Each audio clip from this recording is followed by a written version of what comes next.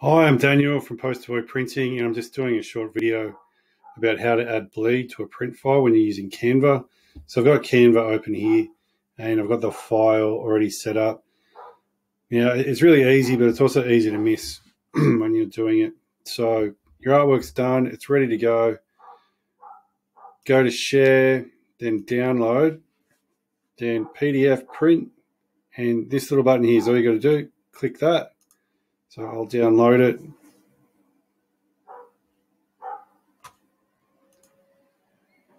Okay, the file is just downloading now.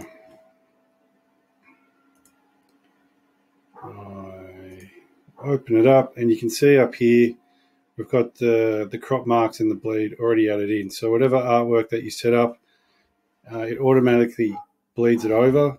Now, if you do something where you're importing an image, what you'll need to do, so this is one of mine, is when you set it up, get it to sit outside a little bit. See how it goes outside the edge.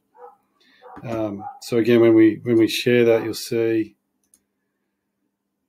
Again, we click crop marks, download it.